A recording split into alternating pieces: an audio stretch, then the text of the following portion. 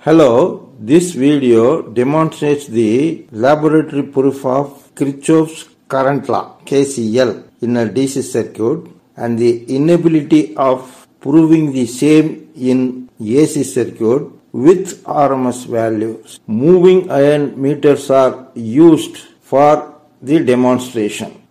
Capital letters are representing the DC value or magnitude of the root mean square RMS value of AC.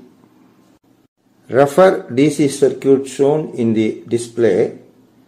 At the 12 volts node, IS1 2.5 ampere and IS2 5 ampere are incident currents, source currents.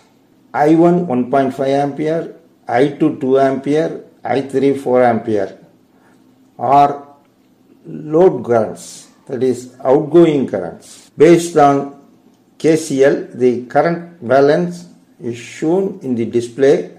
IS1 plus IS2 equal to I1 plus I2 plus I3 equal to 7.5 ampere.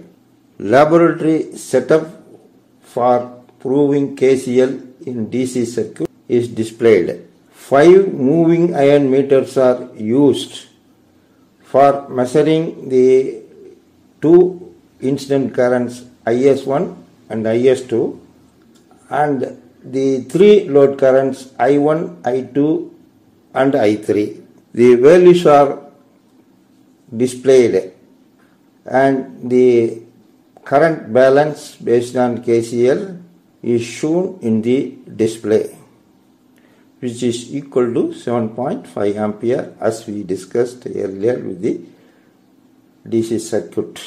KCL is valid for complex addition of currents at a AC circuit node. Theoretically, the complex values of currents at a AC circuit node can be adjusted for RMS value balance at this node to prove KCL, but it is invalid and practically not possible. See the display of a node in AC circuits. There are 2 incident currents and 3 outgoing currents. All are complex values. Small letters are used for representing complex values. Capital letters are for RMS value as shown in the display. KCL is valid for complex addition only as shown in the display. The RMS value of incident current are added, which is equal to 6.3 ampere, whereas the RMS value of I1, I2, I3 added equal to 7.5 ampere.